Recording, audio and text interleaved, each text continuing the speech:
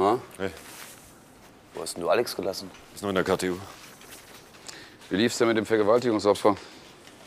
Die Kleine ist wirklich abgebrüht. Sie hat ausgesagt, nachdem sie die Vergewaltigung nicht beweisen kann, gab sie sich mit einem guten Zeugnis zufrieden. Was? Ja, aber sie hat ein Alibi. Sie war mit ihrem Freund zusammen. Was denn mit den anderen Frauen? Habt ihr die abgecheckt? Ja, die wussten wirklich voneinander. Wir checken aber noch ihre Alibis. Übrigens, Robert hat einen Kicker ersteigert. Ist nicht wahr. Echt? Geil. Also Alex war nicht so begeistert. Ja, die kriegt sich schon wieder ein. Ja, hoffentlich. Hier zu Hause kann ich mit dem Ding nicht aufkreuzen. Tickt Marie genauso wie Alex. Also wenn ihr beide quer kommt, dann nehme ich das Ding. Echt? Ja, ich wollte schon immer einen haben. Hm? Ist was? Nö. Hier, der KTU-Bericht. Also, wir wissen jetzt, was die Tatwaffe war. Ein Stativ aus dem Architekturbüro. Die Kollegen von der Spurensicherung haben oben an der Platte Blutanhaftung gefunden. Gibt's Fingerspuren? Ja, vom Opfer und von seinem Angestellten. Oder hat der vielleicht Handschuhe getragen? Der Angestellte hat kein Alibi. Sollten wir uns mal vornehmen.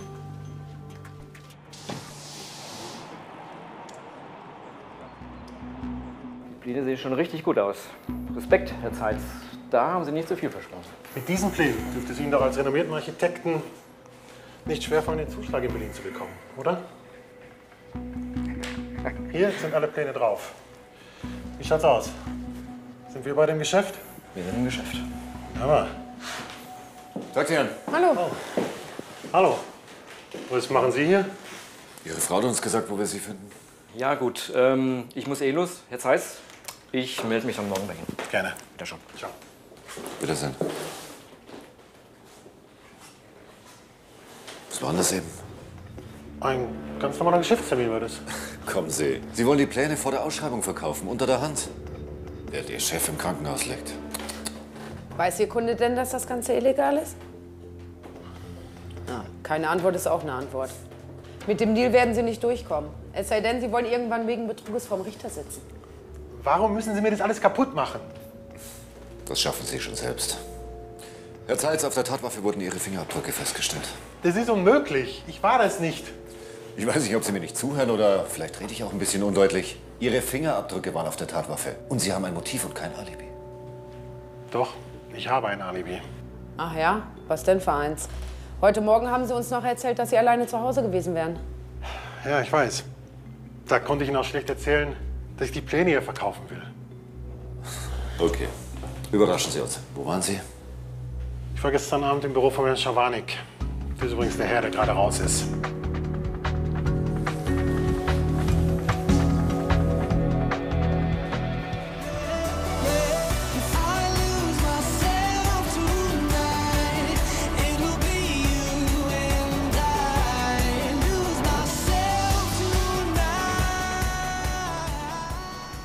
Also der Schawanik hat das Alibi bestätigt.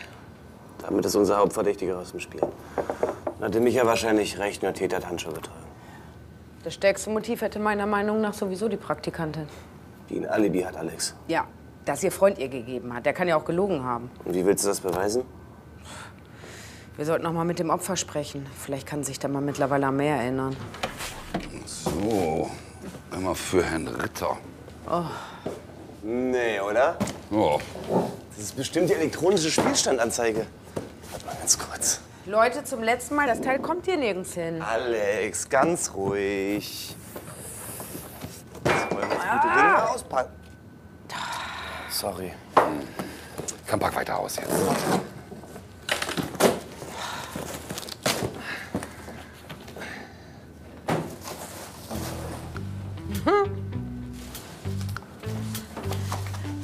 Was ist denn das? Ist ja niedlich.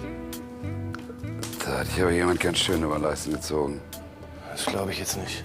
100 € Versandkosten für das Ding. Das ist frech, aber echt ein guter Trick. Aber wisst ihr was, Jungs?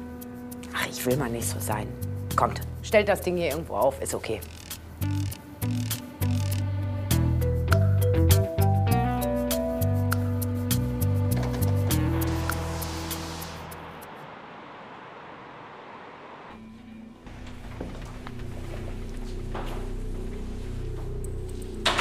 Stören wir? Also wie ein Vergewaltigungsopfer verhalten Sie sich ja nicht gerade. Ich glaube, Sie sind uns ein paar Antworten schuldig. Anne hat mich nicht vergewaltigt. Ja, und die Anzeige? Ja, als ich nach Hause gekommen bin, hat mein Freund einen Knutschfleck gesehen und förmlich gerochen, dass ich Sex hatte. Da habe ich halt gelogen. Und wieso haben Sie nicht die Wahrheit gesagt? Genau, das habe ich auch gesagt. Ich wollte ihn einfach nicht verlieren. Ich konnte ja nicht ahnen, dass er mit mir gleich zur Polizei gehen würde. Ja, und was hat Ihr Freund gesagt, als Sie die Anzeige zurückgezogen haben? Ja, das weiß er nicht. Ich wollte einfach in ein paar Wochen so tun, als wäre die Anzeige fallen gelassen, aus Mangel an Beweisen. Und was ist mit Ihrem Alibi zur Tatzeit? Lassen Sie mich raten. Sie waren gar nicht mit Ihrem Freund zusammen zu Hause, oder? Nein. Warum haben Sie sich denn darauf eingelassen, dass er für Sie lügt?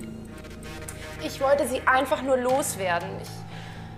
Ich meine, wenn sie weiter wegen der Anzeige nachgebohrt hätten, dann hätte Rico wahrscheinlich mitbekommen, dass ich sie zurückgezogen habe. Ja, aber haben Sie sich denn nicht über das falsche Alibi gewundert? Ja, ich habe mich schon drüber gewundert, aber Rico meinte, dass er mich schützen wollte. Er dachte ja auch, dass ich mich an Arne gerächt habe. Herr Müller, wir wissen mittlerweile, mit was Sie niedergeschlagen wurden. Es ist ein Stativ aus Ihrem Büro. Das kann nicht sein. Das ist unmöglich. Ich kann mich zwar nicht mehr an viel erinnern, aber das war niemals ein Stativ. Sicher? Ja, hundertprozentig. Das war irgendwas Helleres. Vielleicht irgendwas aus Holz oder so. Ja, dann hat der Täter Sie wahrscheinlich erst mit dem Holzknüppel niedergeschlagen und dann zum Stativ gegriffen. Ja, vielleicht war es ein Baseballschläger. Ja, kann sein.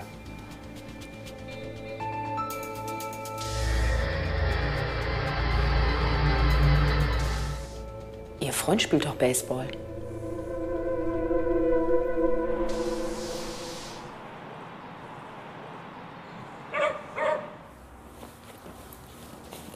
Scheiße.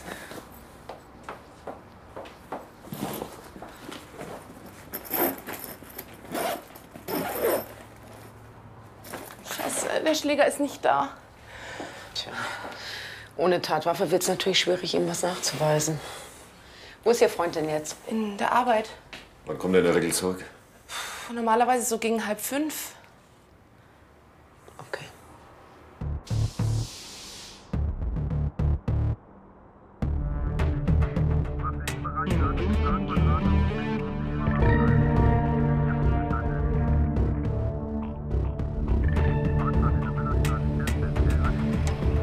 Das ist er doch.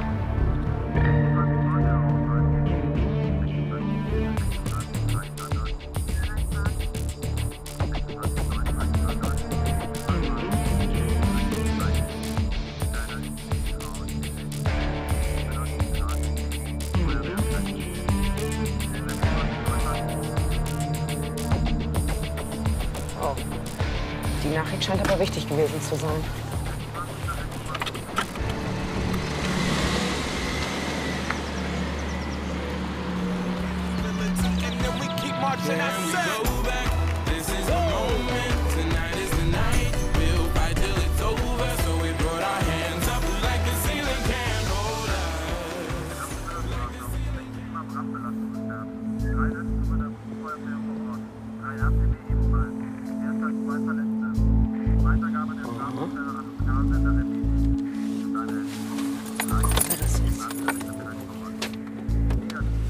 Ja, Michael, mach mal einen Halter. MQA2. Ja, meld dich. Hey! Okay, komm. Wagen aus. Raus mit dir, komm. Komm. Scheiße, Mann, was macht ihr denn hier? Freundchen, das Spiel ist vorbei. Wir wissen ganz genau, dass du den Architekten niedergeschlagen hast. Und zwar mit deinem Baseballschläger. Hören Sie, dieser Penner hat's nicht anders verdient. Er hat meine Freundin vergewaltigt. Hat er nicht. Natürlich hat er das. Hat er nicht. Das ist eine lange Geschichte. Die sollten Sie besser mit Ihrer Freundin selbst klären. Aber jetzt erzählen Sie erst mal, was das hier gerade war. Hä? Was ist hier abgelaufen? Was meinen Sie? Hier, 3.000 €. Von wem ist das Geld? Und für was? Haben Sie den Auftrag bekommen, den Architekten krankenhausreif zu schlagen? Hä? Was das? Fuck. Nein, das war alles ganz anders. Wie war's denn? Von wem ist das Geld? Ja, Michi? Fuck it. Was? Alles klar, danke. Ciao. Wir haben den Halter.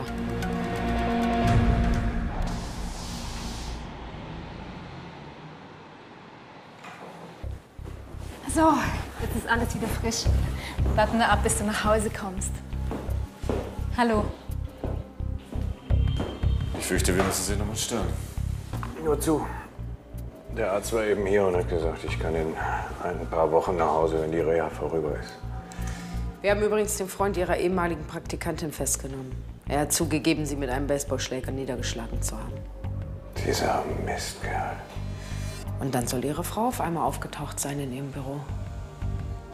Er hat sie gesehen, wie Sie nach dem Stativ gegriffen haben. Sie haben es Ihrem Mann auf die Wirbelsäule gerammt. Der Junge hat alles mitbekommen. Er war im Büro. Und er hat sie erpresst. Stimmt das? Stimmt das? Ich hatte dich und deine Affären so satt. Du hast mich in den letzten Jahren ja überhaupt nicht mehr wahrgenommen. Zum Kochen und Putzen war ich dir gut genug, während du dich mit deinen Affären vergnügt hast. Und als gelernte Krankenschwester wussten Sie natürlich ganz genau, wo Sie ihn treffen müssen, damit er ein Leben lang auf fremde Hilfe angewiesen ist. Auf Ihre Hilfe. Ich wollte wieder die wichtigste Frau in deinem Leben sein. Du widerst mich so an.